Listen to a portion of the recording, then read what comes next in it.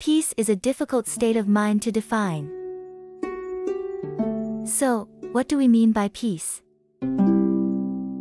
Peace is defined by absence of negative effect. Simple enough, right?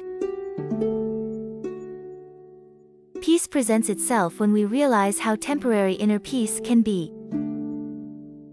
Peace is simply really mindfulness. Mindfulness is the art of reflecting on moments as you love them, not worrying about what was or what will be. This is the challenge. How do we maintain peace? It takes practice, but with enough practice, you too can find and maintain a sense of peace.